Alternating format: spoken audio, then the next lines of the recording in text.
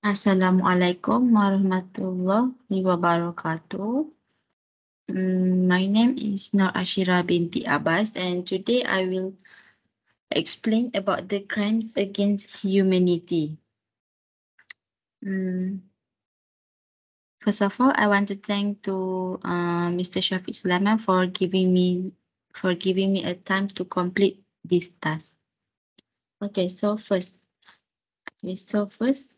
for the introductions, what are the crimes against humanity?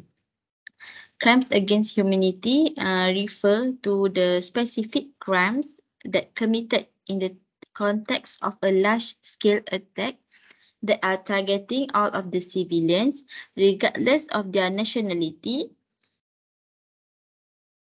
These crimes also include murder, torture, sexual violence, enslavement, persecution, and forced disappearance, and etc. The crimes against humanity have often been committed as part of state policies, but they can also be perpetrated by non-state armed groups or also paramilitary forces.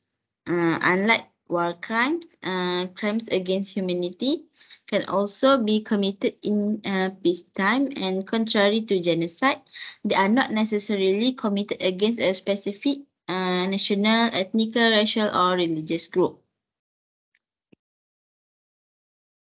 So what are the elements of crimes against humanity?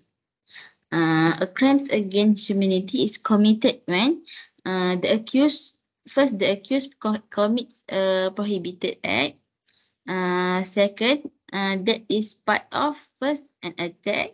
Second, which is widespread or systematic, and the third is directed against any civilian population. And that is, and when there is a link or nexus between the acts of the accused and the attack. The contextual elements determines that crimes against humanity involve either large-scale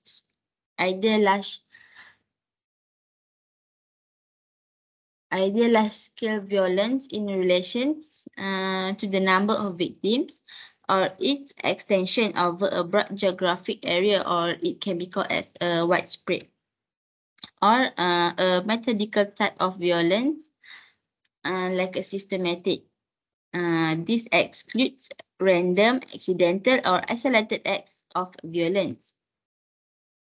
In addition, based on Article 7, Clause 2A of the Rome Statute, that means that crimes against humanity must be committed in furtherance of a state or organizational policy to commit an attack.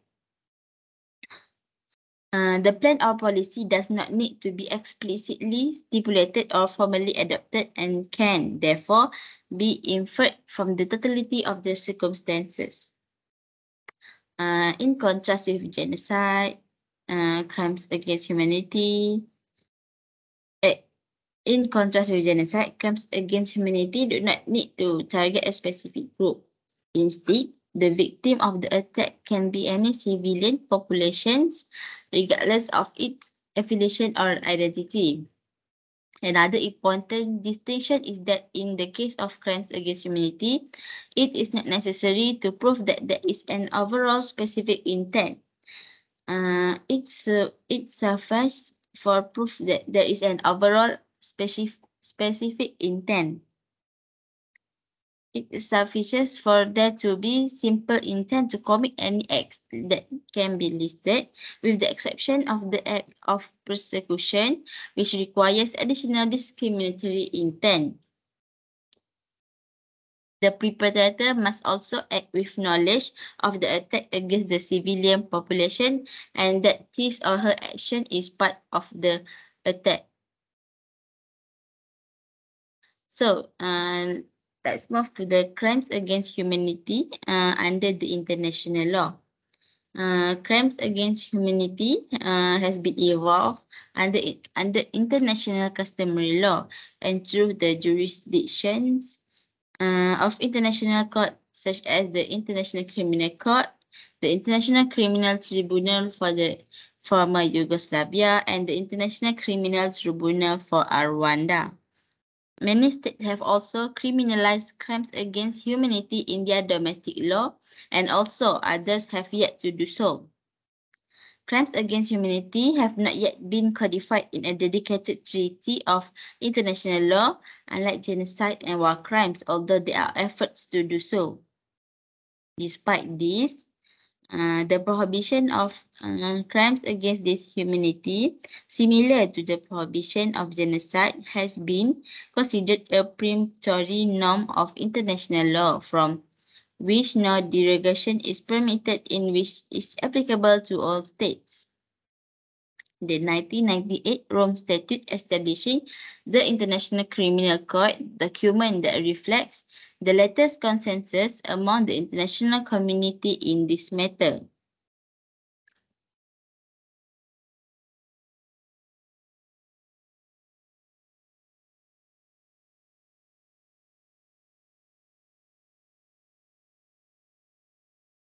It is also the treaty that offers the most extensive list of specific acts that may constitute the crime. Rome Statute of the International Criminal Court,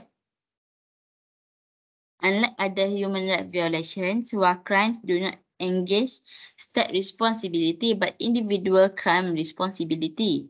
This means that individual can be tried and found personally responsible for these crimes. Prohibited acts include murder, extermination, enslavement, deportation, or forcible transfer of population, imprisonment, torture, sexual violence, persecution against an identifiable group, enforced disappearance of person, the crime of appetite and other inhuman acts of a similar character intentionally causing great suffering or serious injury to body or to mental or physical health based on Rome Statute of the International Criminal Court Article 7.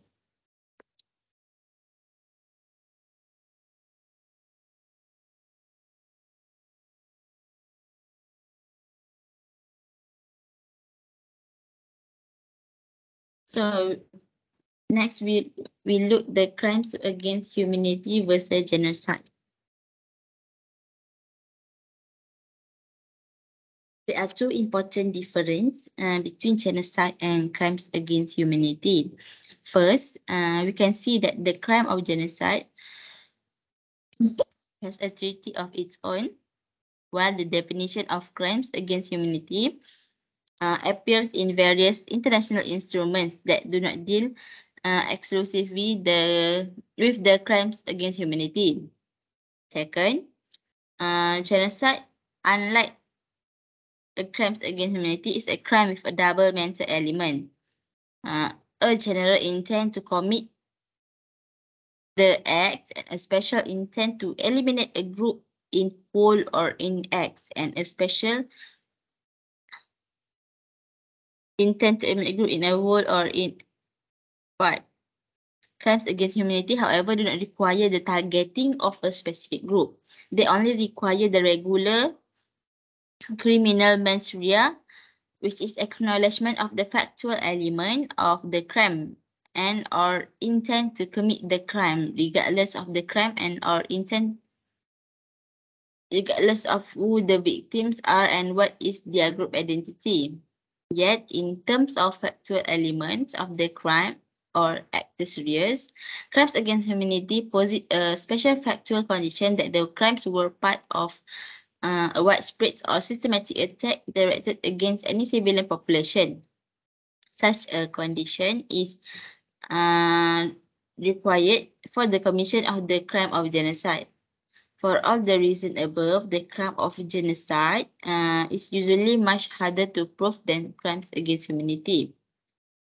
It is because of genocide requires some proof or specific discriminatory intent, while crimes against humanity just require a proof of general intent to attack civilian populations. For this reason, the International Court of Justice could not determine Serbia.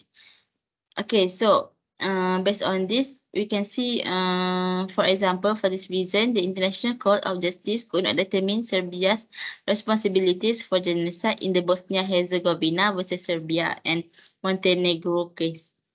It only determines Serbia's failure to prevent the commission of the genocide by the Socialist Federal Republic of Yugoslavia. So in the conclusion, the International Criminal Court is an international court that prosecutes individual perpetrators of international crimes, such as war crimes, crimes against humanity, genocide, and aggression.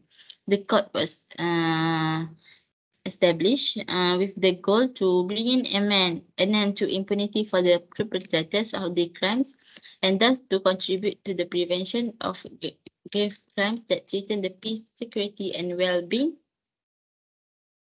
of the world. That's all from me. Thank you.